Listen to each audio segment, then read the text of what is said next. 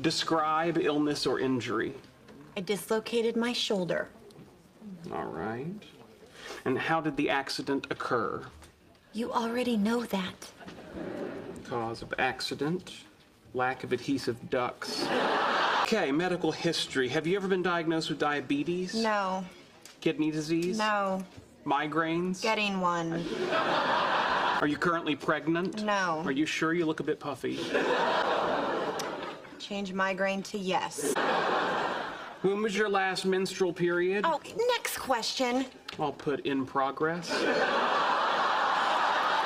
Okay, moving to psychiatric disorders. List all major behavioral diagnoses, e.g. depression, anxiety, etc. Oh, it have to do with my stupid shoulder. Episodes of subpsychotic rage. Ass. Possible Tourette's.